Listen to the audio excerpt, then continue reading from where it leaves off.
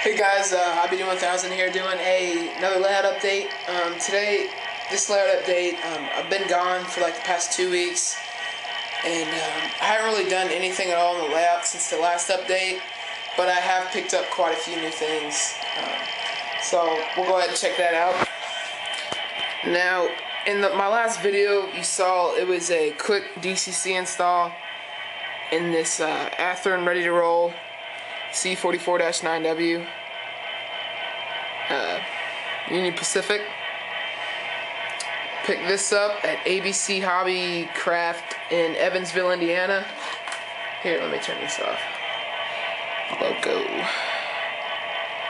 916. Enter. Let's turn the sound off. That Ace is a little loud, even though I have it on the, it's the, not the loudest setting for it, but it's, I think it's like the middle one. The loudest, I had it on the loudest one, and it sounded like it was, there's a few points where the speaker was, it sounded like I was blowing the speaker, and, I mean, right now, that sound, that volume of sound is fine with me, because really I'm the only one that listens to it. But, anyways, back over to this engine. Picked it up for like $99. If I want to, one day I'll have to add actual ditch lights in it. But I need to probably replace the snowplow soon. That way I can put some MU cables on this, and then a fuel line probably just on the front, and make that look all nice. And I might add some MU cables on the back. But that's really all this needs. I put a Digitrax DH123P in here. Runs great. Let's see, 957. It's at about 5 speed steps when it starts moving, but looks like it's, I gotta clean this track right here. But wow, that's not running very well. Anyways, apparently I need to clean that part, but let's see. Alright, so at the same spot, I got, along with the decoder and the engine, I got 5 grain cars, different grain cars. I got 4 of them for free, and I said I paid for 1. These were used, and like this one right here, this Norfolk Southern, it came with metal wheels. They all came with Katy type couplers. I think they might all be McHenry. But this one came with metal wheels, just the Norfolk Southern. And then I've got this North American one. Looks like a person before it tried to weather it. It's got really nice detail. I believe it might have been a kit, but it's got brake lines installed. But looks like it's seen some damage. And I believe this guy at ABC just wanted to get some of these out of his store. I got this stuff while visiting my grandparents up in Evansville.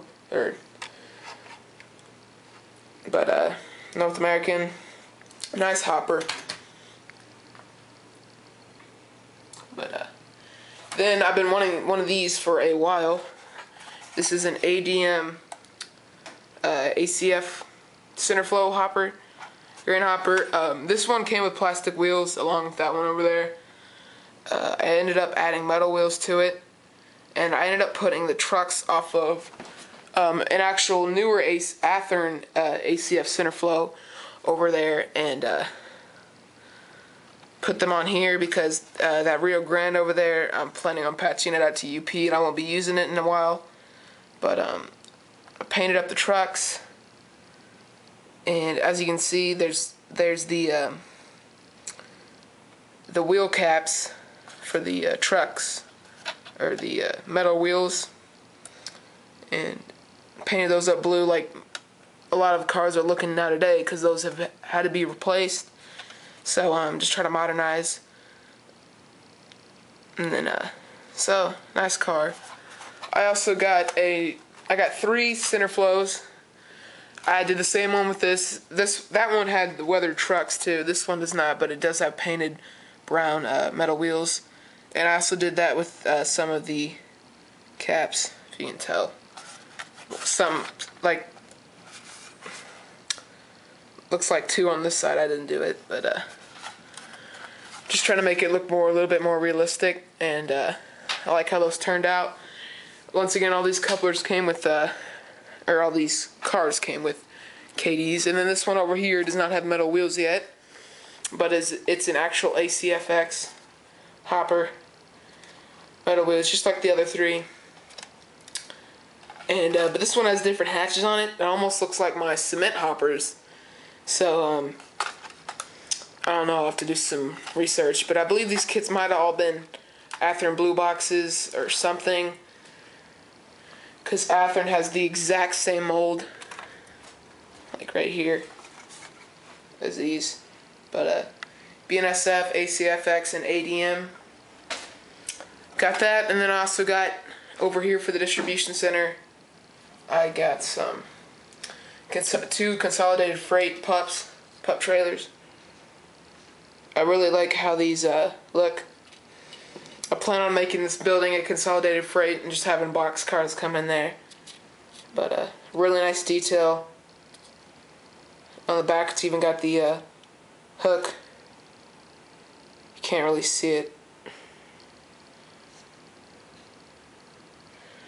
but really nice. It's got the warning labels on the side and the safety striping.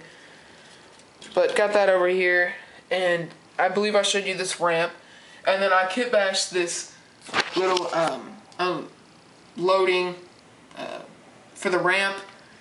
It's just a little roof that comes out. I've seen a lot of buildings like this to keep the goods that are coming out and the workers dry. So once you go down the ramp, this fits these prep trailers pretty nice, and then it also fits this 48-footer I have right here.